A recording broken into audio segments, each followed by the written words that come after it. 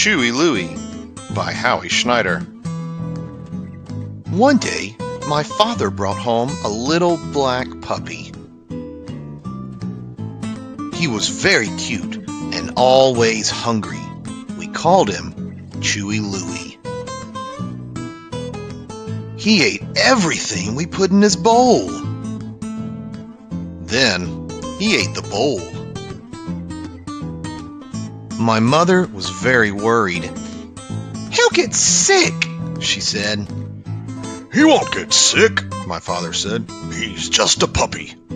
Then he bought Louie a new bowl. That one didn't make him sick either. Crunch, crunch.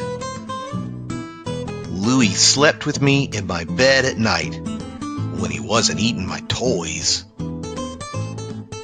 Louie ate my trains before they reached the station. Chomp, chomp, chomp. Then he ate the station. My mother was very worried. My father said he'd buy me a new set of trains. "He's just a puppy," he said. One day, Louie started to eat the back porch. My mother was horrified.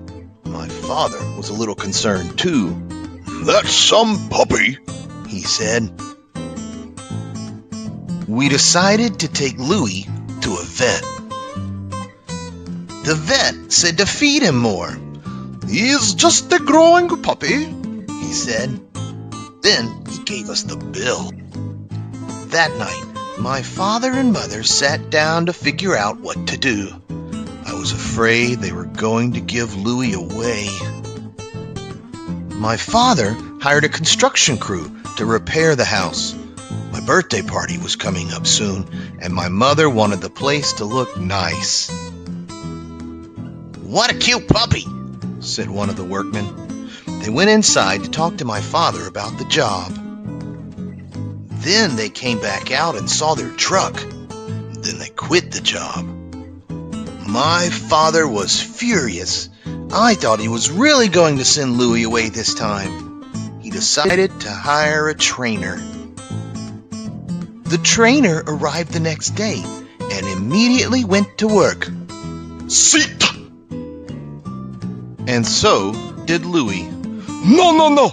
Bad, bad dog! Bad dog! Bad dog! No, no, no, no, no! Bad dog! Bad... Stop that!" Then my father had to hire another trainer. She brought a guitar along and sang songs to Louie about the error of his ways. I think Louie liked her songs very much.